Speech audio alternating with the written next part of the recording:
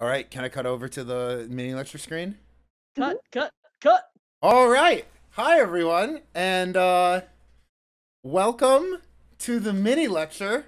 I am Dr. Dom Tartaglia, host of Folkwise Live and Tracksuit Enthusiast. And I was very happy when the tracksuits as folk dress was chosen as the mini lecture topic, because finally one I can do. So I'm about to go off. Does it sound right for everyone? Chat, you doing good? Doing good? Exclamation point tracksuits. Okay, I like it. Yeah, I say we should get into it. Chat, you ready? Let's go. Let's do it. Cool. I'm so excited. So this is my tracksuits, my legally not Adidas tracksuits as folk dress presentation. So in 1974, William Nicolaisen coined the term distorted function, which means secondary use of a folk cultural item for purposes other than the ones we use it for, which was for what it was primarily designed and manufactured for. This phenomenon describes how you can take an object and use it for some other purpose than what it is produced for, and you've just created a folk object, an object used by a group for a specific purpose. For example, consider the image on the slide here, taking a gutter and planting herbs in it, or bodybuilders applying hemorrhoid cream for definition. Instead of drawing fluid from your somewhere with inflammation, you can also draw it from your skin and give yourself dank vascularity and muscles that look shredded like a julienne salad. I can't prove that that's how Hugh looks like this, but that's my guess. And the best part about tracksuits is, while they are technically activewear, the most inactive people wear them. Myself included. Myself included, don't worry. Give me 1 second.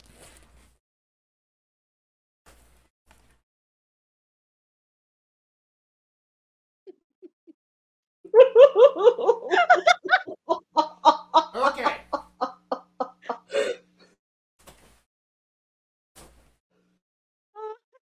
Much better. Much better. Much better. Okay.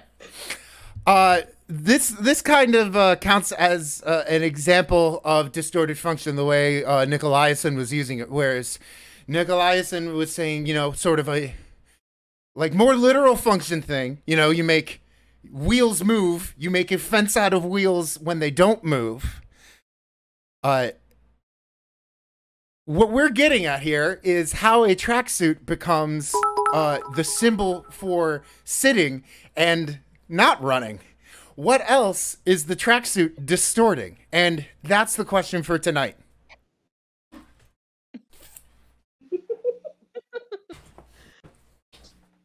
In the 1930s, the DuPont Corporation invented the first synthetic fabric, nylon. This space-age fabric took a second to catch on, and the real watershed moment in the history of nylon is when the Adidas company created the nylon cotton blend for their new item, Dreistreifen Trainingsanzug, in 1967, aka the three-stripe training suit. After footballer Franz Beckenbauer became the first tracksuit model, by the end of the next decade, Americans would dub this combo of blended matching pants and jacket combo the tracksuit, as it was the default warm-up gear of track and field athletes. Here we see the great Steve Prefontaine wearing the American running brand Nike's tracksuit. I always think it's funny that, at this point, Nike was not making basketball shoes at all, not until the 80s. And not to mention one of the most iconic tracksuit photos, John Carlos and Tommy Smith in tracksuits giving the Black Power salute at the 1968 Olympics. That's only a year after the first Dreistreifen Trainingsanzügen were introduced. Peter Norman, the Australian track runner whose idea it was for each one of them to wear a single black glove, looks drippy as hell in the green and gold Australian tracksuit.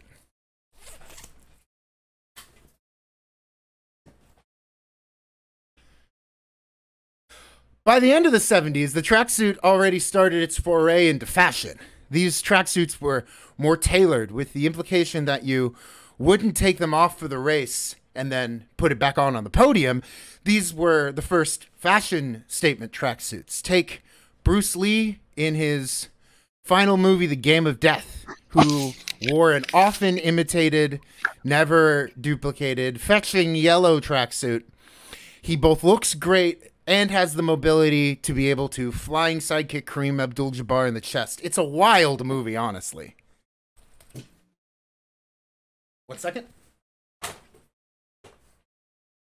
Okay, much better, much better. What changes all of this in the late 70s is hip-hop. The 70s tracksuit looked fly, but also lent itself well to athletic competition. And who needs to both look good as fuck and have an unlimited range of motion? That's B-boys. Early breakdancers avoided the trials and temptations of life in the urban jungle by turning to dance and music instead of criminal activity. Their social bonds bled over into their sartorial choices. We have crews of boys who need matching clothes that let them perform flying acrobatic dance moves, but also look like a team. The tracksuit is the obvious choice, but the real innovators of tracksuits as far as street fashion goes are Run DMC. Hell yeah.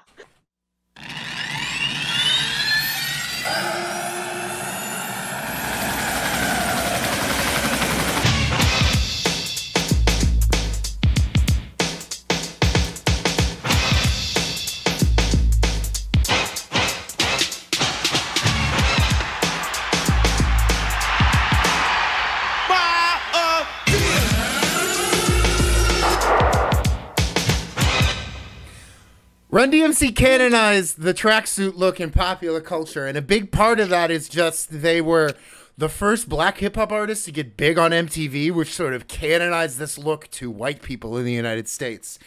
As Run DMC's personal style started evolving from leather jackets to matching tracksuits and Adidases with no laces, Run DMC canonized the look for hip-hop streetwear. Notice the distorted function of sneakers with no laces, because it's the same message as wearing a tracksuit to pose with your friends on the street. These guys don't need to run. They stand their ground together as a team, proud in a uniform as young black men and the kings of New York. They don't panic. They don't break. They've turned the tracksuit from something that represents running to something that represents standing strong. But at the same period, jogging really caught on. And the tracksuit was built less and less for track functionality and more for breathability and comfort in these low-intensity exercises. This allowed the colorways to exponentially increase from solids and stripes to patterns and cross colors. As these tougher, physically tougher and more colorful shell suits took off, the innovators of the shell suit as folk dress, I am happy to say, are my people. Hey, there we go. The same way that African-American hip-hop artists turned the runner's warm-up suit into a symbol of you and your dudes rock crew standing your ground, the most badass Italians wore the most elaborate tracksuits. And chief among them was the mafia in the 80s and 90s. As the DA's office was trying to prosecute New York City mafia for once and for all, the mafiosos made the colorful tracksuit a sample. Here they are in runners' uniforms, but what's this? They're in teal and hot pink and not running when the cops come. The best articulation of this, well, I think there's two. Number one, this is a more recent example, but when Joey Chili went to his court date in a shell suit and Crocs, absolute legend. But what's so interesting about this moment in tracksuit culture is that's how mobsters in this era were instantly hip to the most current pop culture depiction of what a tough guy looks like. Like, you can see this change in a generation, whereas Dapper Don John Gotti had three-piece suits and ties, John Jr. wore velour tracksuits. They both knew that they looked precisely like the toughest guy in their time period. But just as the mob empires of New York City were falling to the combined power of militarized police forces and financial capital's unholy alliance together, another authoritarian group of bros were watching their empire fall. God, I'm very proud of that transition. Okay, the Soviet Union was a human rights disaster, right? I'm a simp for the aesthetic, but they were authoritarian as shit. That doesn't stop me from saying the fall of the Soviet Union was the single largest decline of living standards in human history. And the former USSR, in there you have suddenly an interesting collision of folklore and mass culture. Here we have former socialist countries with robust public housing and public spaces, and yet no money, no job, no prospects. You have Western brands entering the space formerly held behind the Iron Curtain for the first time.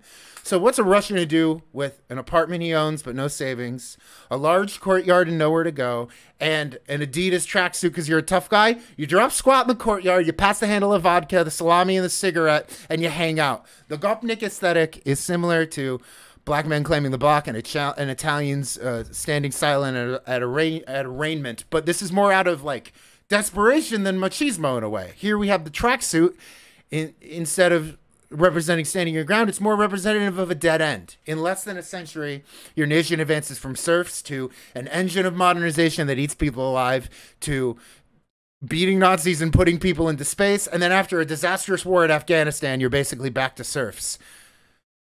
You have nowhere to go but the courtyard to drink, and you better look fly if you're not going to be going anywhere in this dead end. And editor's note, number one, holy fuck, don't go to war in Afghanistan. And B, my heart breaks for Russian history ever since because it's just the story of kids dying in another disastrous and senseless ground war while 12 guys and a president become billionaires. So far, we have 3 stories of the distorted function of runners' costumes and in some way that they all distort criminality. We've got African-American pride, Italian-American loyalty, former Soviet kids making vagrancy a fucking vibe. But the other force here is nostalgia. As you would expect from any 30-year nostalgia cycle, these 80s and 90s folk costumes were intellectualized as mass media during the 2010s. And designers like Christopher Kane and Alessandro Michele for Gucci made the tracksuit streetwear, like high fashion streetwear. And if we're talking about reclaiming and distorting perceptions of your own criminality in a tracksuit in the 2010s, there's only one genre of music we are going to talk about, and that is grime. Man's never been in marquee when it's shut down, eh? Trust me, daddy. Trust me, daddy. Yeah. Hey, man's never been in. When it's shut down, that's not me and it's shut down. Ring ring pussy, it's shut down. Hey. Fashion week and it's shut down. Went to the show sitting in the front row in a black tracksuit and it's shut down. Touch the road and it's shut down. Boy better know when it's shut down. Yeah, take time if a man want try me. No time. Usain Bolt when I run up on stage, I pick up the mic and it's reload time. Don't know your songs but they know mine. That's why I got gigs just like Joe Grind. After the show I'll be rolling mine. Don't care about the no smoking sign. They tried to steal my vision. This ain't a culture, it's my religion. God knows I don't wanna go prison, but if a man want try me, trust me, listen. Me and my G's ain't scared of police. We don't listen to no politician.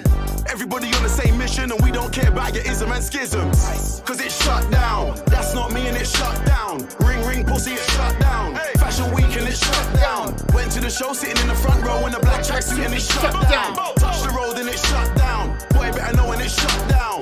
You wanna act like a G for the camera. You say you're Muslim, you say you're Rasta. Say you don't eat pork, don't eat pussy. Liar, you're just an actor. Blood, you're not on your dean. And if Selassie I saw you, he would say blood, take off the red, gold and green. Them man are soft just like ice cream.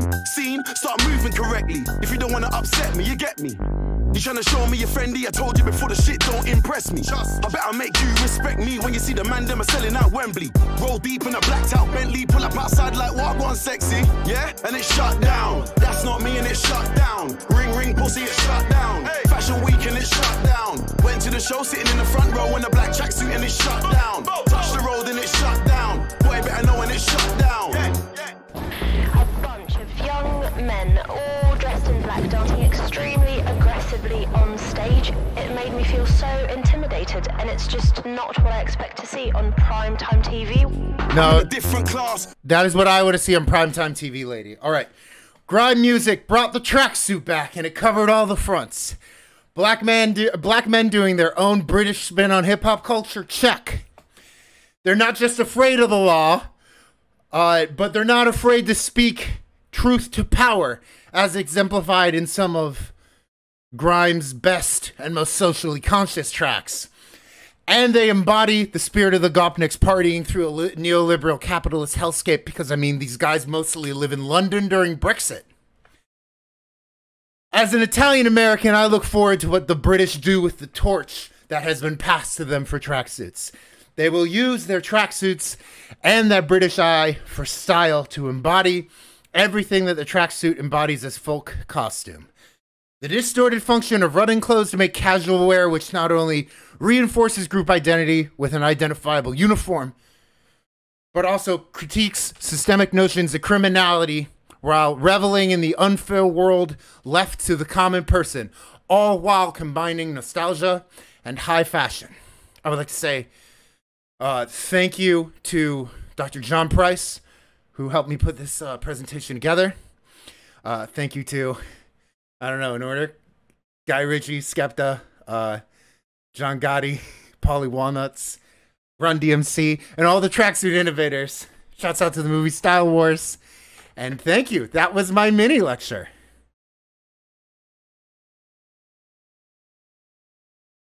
Thank you. Oh, yeah. Thank you, Carrie. Do we have questions from the chat or questions from the moderators? I want to thank you for sending me onto another Dizzy Rascal spiral this week. How you gonna make a dream come true? That's gonna be the rest of my week. I'm not mad. Caitlin knew that when you two were vamping about things later in March, I was putting on every tracksuit I owned. Thank you for keeping my secret. Yes, Carrie, I briefly was wearing 10 tracksuits. I truly a legend. It's your commitment to the art and the pedagogical underpinnings of what Folkwise is about is noted and appreciated.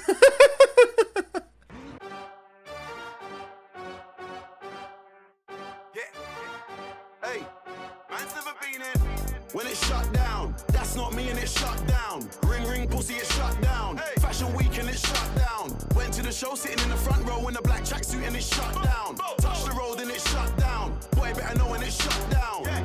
Yeah, take time if a man want try me. No time. Usain Bolt when I run up on stage, I pick up the mic and it's reload time. Don't know your songs but they know mine.